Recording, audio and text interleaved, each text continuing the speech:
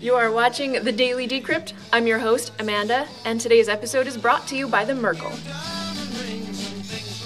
The Daily Decrypt has decided to partner up with the cool folks at CryptoCompare to begin offering you some handy mining guides, starting with Ethereum on Windows. I'll take you through the 6 steps you need, which are getting Geth, running Geth, activating Geth, and then getting ETH miner, configuring ETH miner, and beginning to mine. Let's get started. Step 1. Install Geth. Geth is the name of the program that lets your computer talk to the rest of the Ethereum network, and the download for it is linked in the description below. After you've downloaded it, unzip it, and we'll want to move it to your hard drive folder, which in most cases is C. To move the file, simply copy it and move it into your C folder manually. Step 2. Run Geth.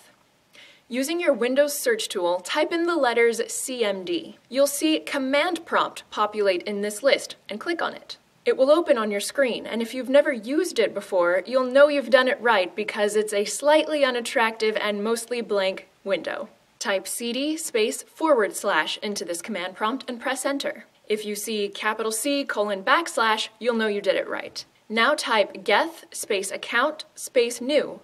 Press enter, and you will have created your new Geth account. You'll then be asked to choose a password for your Geth account, which you won't be able to see as you type it in, so take care to do it accurately. This password gives access to any ether that you mine, so guard it as you would your money.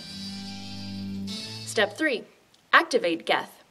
Now it's time to tell your Geth program to start talking to other nodes just like you on the Ethereum network. Type geth space -- RPC into your command prompt and press enter.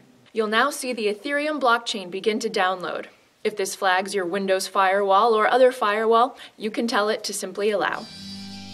Sponsored shoutout from Core, which is an asset token that lives on the NXT blockchain. Core's value is currently invested in Bitcoin, gold, silver, various cryptocurrencies, and other NXT-based assets as well. The Core team reports that their token will begin paying Bitcoin dividends to its holders on February 1st of this year. And you can learn more at coremedia.info. Step 4. Get ETH miner. Now it's time to download your mining program, ETH miner. The link to download ETH miner is also in the description, and take note that the most recent version of it is always at the bottom of the list. After you've downloaded the most recent version, click to install it. Again, if this flags your firewall, you can choose to allow it, and then follow through the installation wizard to finish the process. Step 5.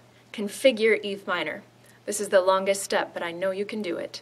It's time to open a second instance of your command prompt, so you'll have 2 of those boxes side by side. Do this by right-clicking the icon in your taskbar of the command prompt that you already have open. When you right-click, a menu will pop up and you should select the aptly named option Command Prompt. Once again, type CD space / in this new window and press enter. Then type CD space prog and press the tab key. You'll see that the computer auto-populates this line with the best fit from your particular file structure, most likely populating it with CD program files. You can now press enter. Now type CD space ETH and press tab, and you'll see something similar to this, which will differ slightly depending on what version is the latest when you watch this video. Almost finished with this step.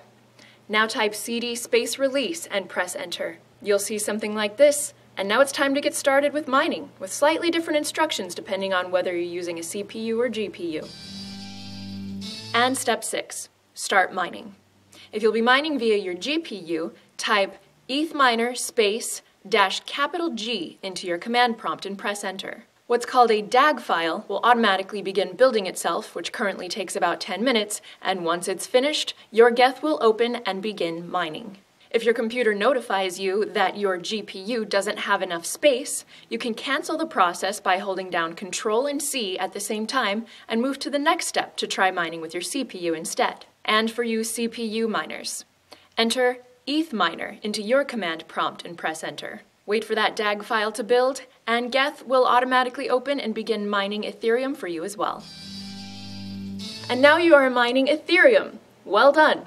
For some suggestions on how to determine whether CPU or GPU mining is more profitable for you, check out CryptoCompare's text-based version of this same tutorial. Today's episode has been brought to you by the Merkle, a news site for cryptocurrency whose motto is, "In blockchain, we trust."